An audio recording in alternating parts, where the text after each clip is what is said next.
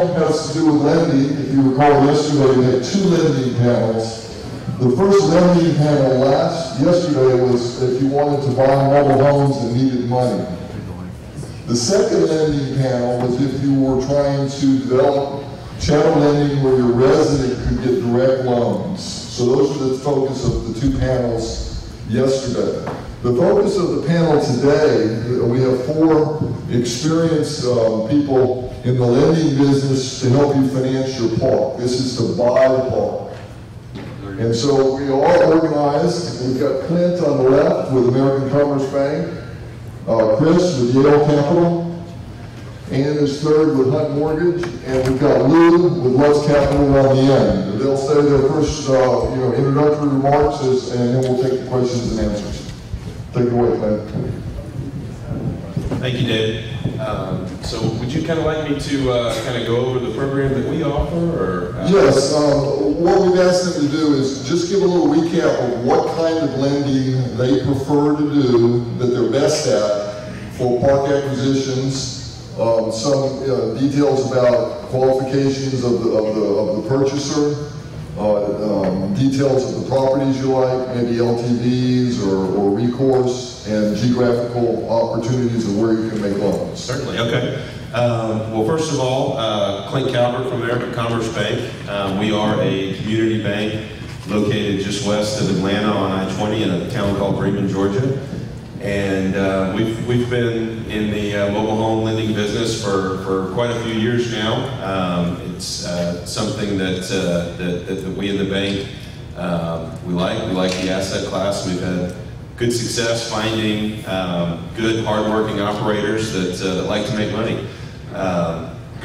When we first kind of got into the business of lending on communities, we kind of tried to put a program together where we had kind of set terms, set LTV, set rates.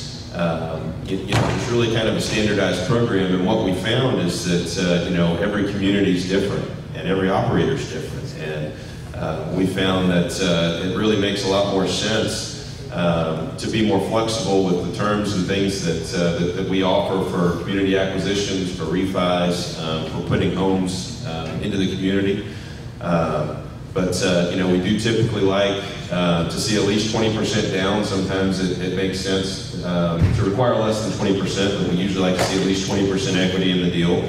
The more equity in the deal, the better your other terms are going to be, the better your rate's going to be. More equity means the bank sees it as lower risk. But we also typically don't like to see amortizations longer than 20 years.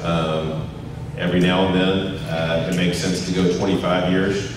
Sometimes if homes are financed separately from the real estate, we might offer 25 years on the real estate and a shorter amortization on the homes.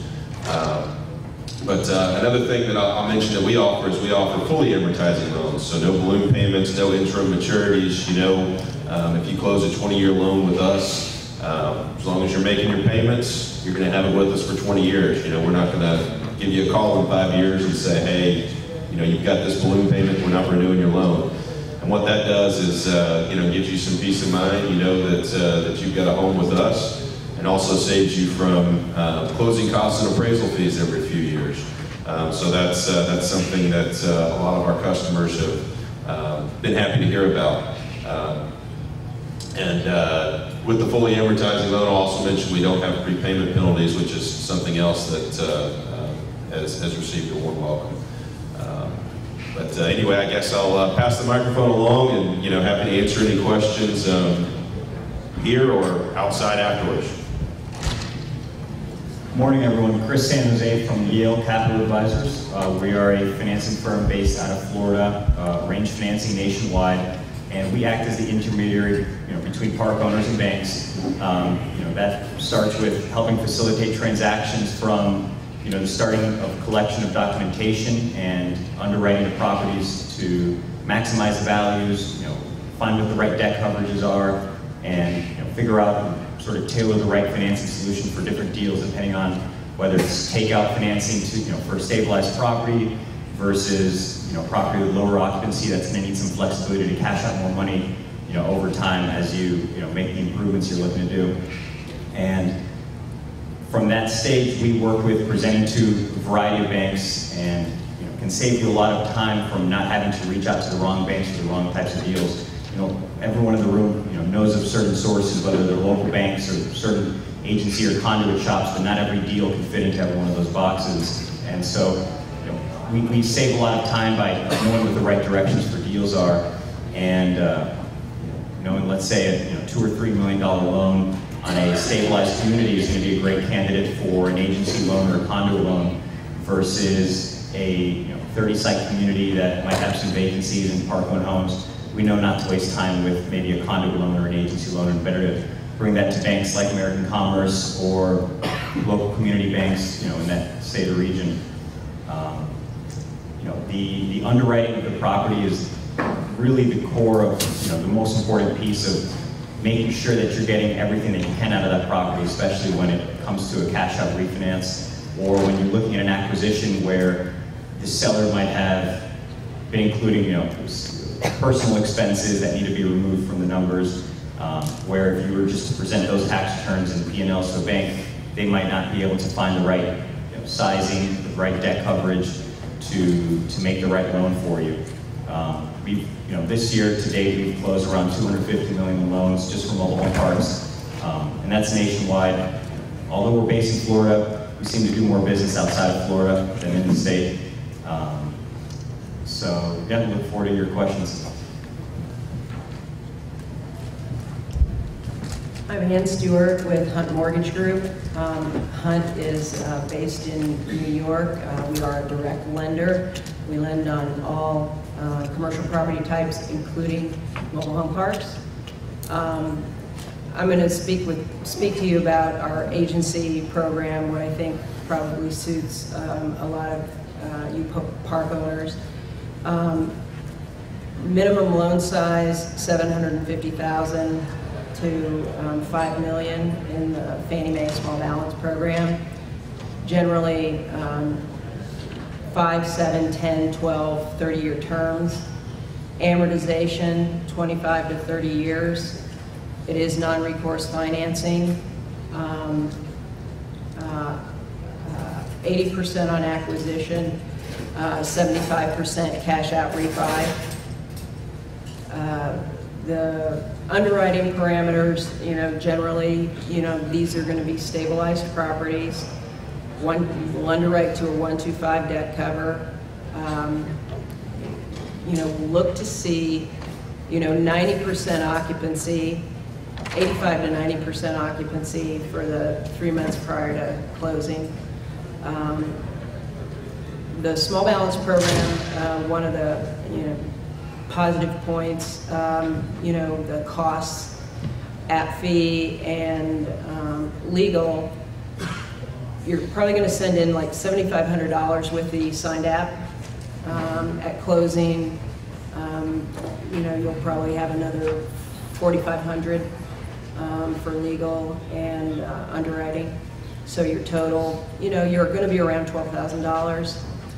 Fannie does have, conventional program. Costs are going to be a little bit more, but can accommodate larger parks above the $5 million loan size.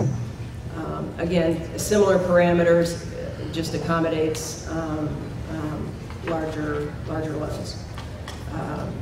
So great programs. We do have Freddie also. Freddie, another agency product, will finance mobile home parks. They're I would say on the small balance side, Fannie, very popular program.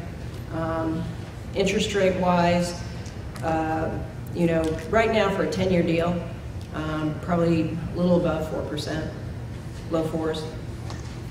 So very competitive pricing, but again, for stabilized properties, around 90% occupancy. At my booth, at my table, I've talked to some of you. I do have some flyers if you need some more information or you want it in writing in terms of some of the terms for the agency financing. So look forward to any questions. And I'll hand it over to Lou. Morning, Lou Vella. Feels good to be back in Atlanta, and we're here with Green Tree, in charge of construction loans, and also bridge loans and mezz loans. Q10 Capital is a national mortgage bankers. We not only originate loans, about $5.7 million a year, so we're about 7th largest and the same size as Sunbank and Fifth Third Bank and et cetera, and B&T. We do a lot of conduit loans as well. The important thing is that we're doing the full thing from 8 MH loans to RV loans now and park models. So you have all three, but the name of this panel is to get you the money. And I would say to try to go in the next 6 to 9 months. It's your best time. Loans are almost at an all-time low, from 3.8 to about 4.5, depending upon the MSA, the market, the quality of the loan, and the size. We do go with small balance, same way at 750,000. Our average tends to be around 10 million, and again, that's all non-recourse. Some advantages are that having been a construction lender and also with Chateau, the advantages we have is to try to get you the best deal. For example, in case you have a lot of rental homes, our ratios, and we can get them accepted up to 50%, which was not able to be done before. Loans right now are right back to where they were 10 years ago, in 2006 and 2007. So I would go through your balance sheet and see which loans are coming due. It might even behoove you to pay off an existing loan now and get a new loan with terms up to 30 years, in case you have a family type of community park. And also the biggest thing of all is we're back to doing 10 years of interest only. So, it's a good time to be a borrower. Thank you all. My initial question, and then we're going to ask you all to raise your hands. I need some help with the microphones. I don't see any purple shirt people here today, so if I can have a couple of people. There's one microphone here and one here. Thank you guys. My first question is, some of these people that are anxious to get into a property, they're going to be buying some very ugly properties, 50% occupied, a lot of upside, a lot of work needed to be done. Do any of you want to talk about whether that just doesn't fit you or what the different programs are? We obviously know the interest rates are a bit higher if you're involved, but what can you say about very unstabilized products? If you, Lou, you can go first. Well, the important thing on trying to get a loan such as that done is really your track record, okay? If you can prove to us as well as to the bank, the national bank or regional bank, that you have a history of value added, we can get it done. But if this is your first deal, second or third deal, I'm afraid it would be a tough go. Anything to add? Anybody else, or if you all agree with that? I'll jump in. Kind of the way we look at it, obviously occupancy is something that we do look at, but we're not so concerned whether that occupancy is 50%, 70%, 90%, as long as it's a cash flowing property, as long as the equity's in the deal, as long as debt service coverage is good. It doesn't make as much difference to us, and particularly for an acquisition.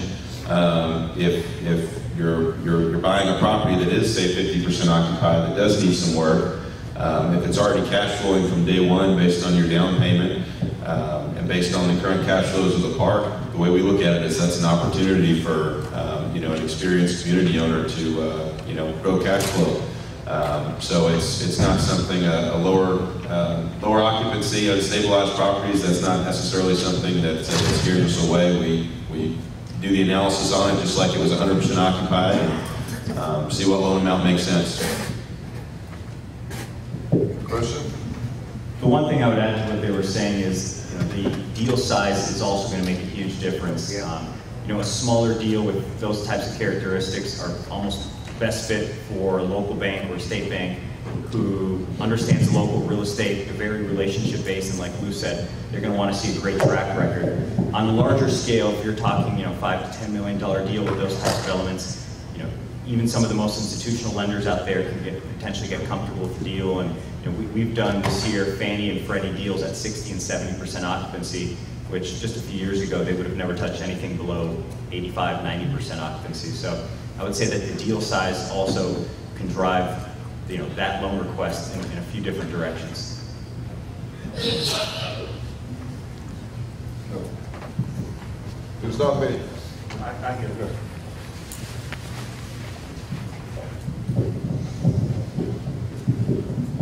Yeah, I have a two-part question. In terms of your agency lenders and conduit lenders, how do they treat park-owned homes? What percentages are going to be cut-off points on that? And then is there any advantage to putting those park-owned homes in a separate entity than the entity holding the real estate? Or do they still treat them all as park-owned homes? Second question would be, those same lenders, how do they treat RV components to mobile home parks? Are there certain cutoff points in terms of percentages where they may not want to do the deal if there's a RV component?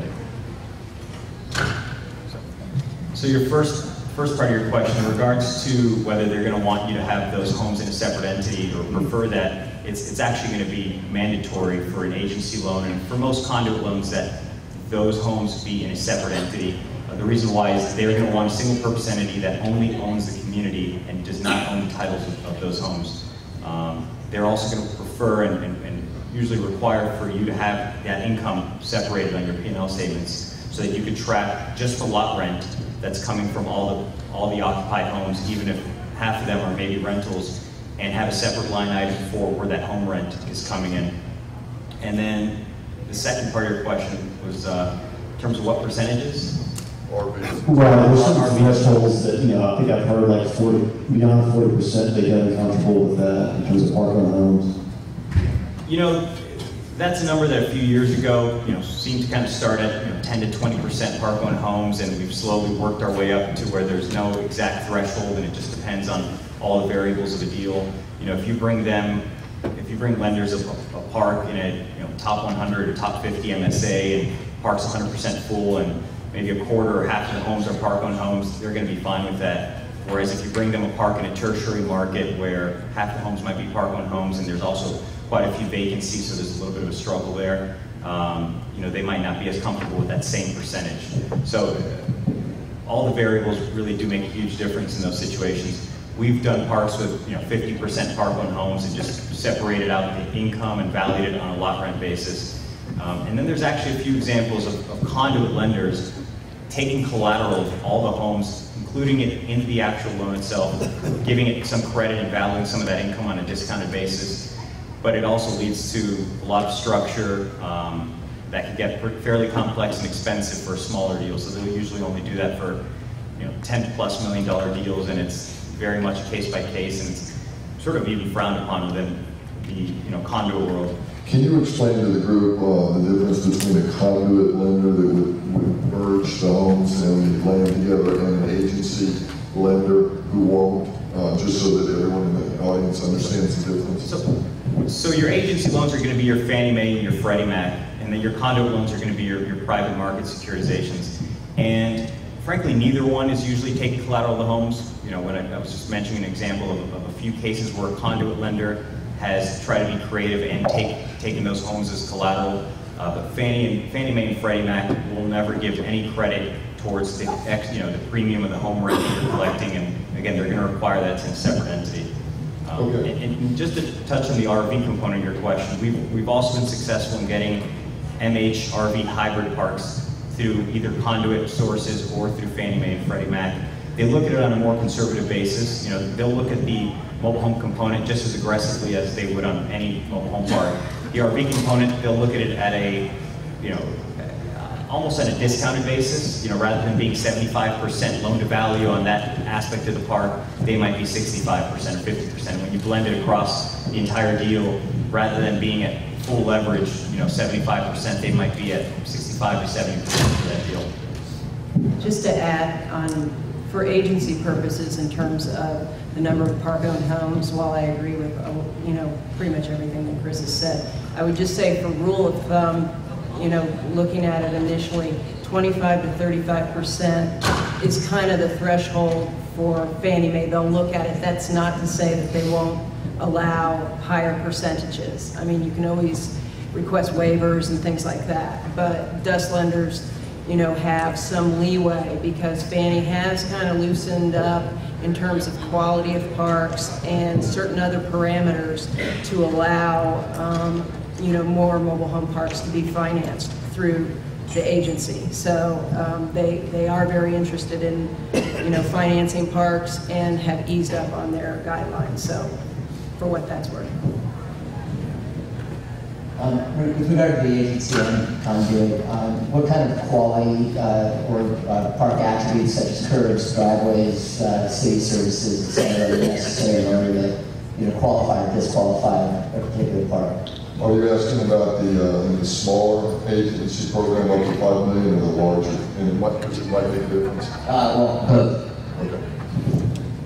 Okay. Well, I just wanted to go back there a little bit on those type of loans that we're talking about. We call them hybrid, okay?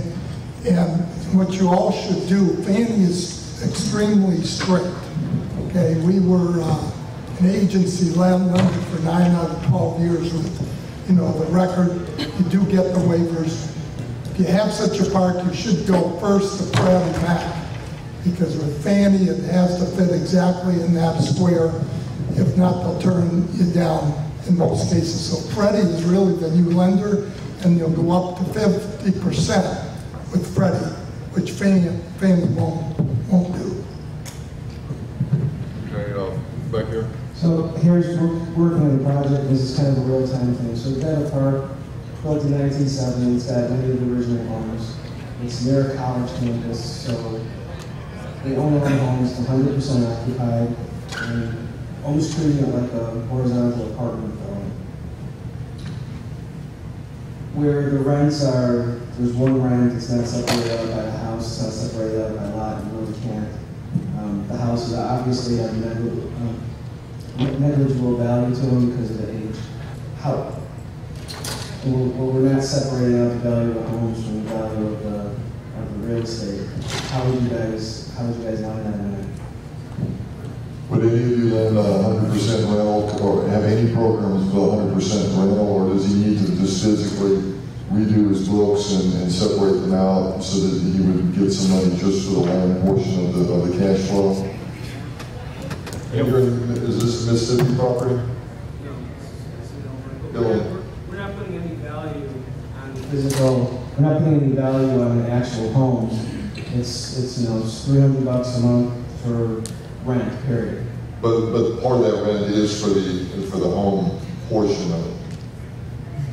I suppose, but you can't really separate it out because it's kind of just there. The reason I asked about Mississippi, we did have another attendee that's in a college town in Mississippi who was asking similar questions. Well, I'll just say one thing. You've got to start now to separate your accounting, okay? Because that's crucial, okay? I mean, we all provide, most of us do, what we call pre-sizing of a loan, okay? So let's say you think it's, your loan should be $3 million, you send us your rent roll, we go through the numbers, what we call scrubbing the numbers, okay? We all do this, right, Chris? And then we'll come back to you. It's a free look if you want. It's like an appraisal. And we'll see what things are in line and what is not out of line. But you should break out your rental, especially the repairs on the rental homes or rental apartments. You got to keep that separate. And you should keep separate to your sales company, XYZ, whatever it is. Yeah, and I have to say I agree with him. It takes work, but there are lot rentals in your community where someone just rents a lot, and maybe it's $100 or $200 or $275. So there is a component that's lot and house, and then most importantly, saying all your expenses when you're repairing toilets and refrigerators, that's not a lot expense, that's a house expense. So you've got to take the time, and these companies will help you scrub your books to get it ready for a loan, correct? All of you do that? Sure. Yes. The alternative to doing that would just simply be, if you ultimately didn't want to have to conform to that type of arrangement, you would just have to work with usually either a local bank or a state bank that's not going to ask you to necessarily separate it out, and they'll just look at the property on a global cash flow basis. But that's a lot more case by case and bank by bank. Yeah. One more question.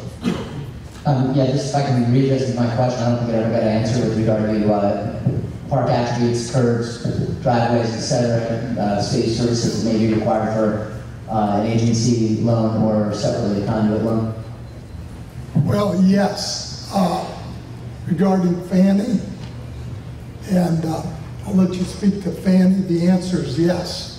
Yeah, what are those parameters? Well, You need curbs, okay? You need all-street parking. The curb appeal's got to be plus. Quality of the park has got to be 3-star or 4-star. They aren't going to go down to a 3- star or a 2-star park. Now, again, you get far more flexibility with Freddie, because Freddie's a new source on the block. Yeah, and generally what I try to do, there are density requirements. There are several things. What I do initially with all mobile home park requests is there's a checklist, a Fannie checklist. And, I have the owner fill out the checklist and just see, and we can see where we're off. And like I said, Fannie has given the desk lenders some flexibility in terms of allowing certain things to be accepted. Density in particular, is one. If that is the norm for that market. For instance, single wides. They want to see double and single wides. They try to see if there are pads that can accept doubles and the percentages that can or can't. And but Fannie has given flexibility to the desk lender to let some things go to be able to finance. I would say three-star parks, they will accept. And like I say, the checklist, it'll say where you're off. And there's always the ability for a park that meets or is similar to all those in the area to miss on some of those points and still be financed. You can't miss on all of them. Can't miss on all. If you don't have You can miss on any of some. those points, then the agencies just can't work with you. So it's miss as few as possible, and you've got a better chance. Yeah, we've just this year alone, we've gotten done Fannie Mae loans on parks with no off-street parking, higher density in urban metros, parks where maybe a third or a quarter of the homes still had the hitches on them. And so it really has completely changed. Just a few years ago, I'm sure everyone's idea of a Fannie Mae loan meant, you needed to have a 5-star park with very wide roads, sidewalks, city utilities, full amenities package, and primarily double-wide homes. But they've certainly opened up to all sorts of parks ever since Freddie Mac entered the space 2 years ago with more flexible requirements and realized they were going to have to compete and stop cherry-picking their deals. So any deal that is over $1.5 million, stable, 90% occupancy, maybe no more than 10 or 12 to the acre, we're taking to the agencies, and we're usually, if not getting a full leverage quote, at least getting a conservative quote out of them. And then the second part of your question, in terms of conduit loans, anything that's cash flowing, steady, shows no worse than maybe a 2.5-star where you don't have a quarter of the homes abandoned and broken glass. We're able to get them through the conduit process. We've done parks in areas like Miami where it's truly more of a trailer park where you could touch both sides of the homes, in terms of density, 20, 30 amps on very old, almost park model style homes. And conduit loans, conduit lenders will get those done as long as they debt cover. All right, we've gone a little bit into our lunchtime because we started late, but this is a very, very educated panel here, and so continue your questions. Don't forget to text your votes, but let's give a round of applause to this crowd. Now we're meeting at 1 o'clock. Yesterday we came back at 2. We're restarting at 1 o'clock, so you have about an hour and 15 minutes for lunch down between the homes. But I'll be back at 1 o'clock. Thank you all.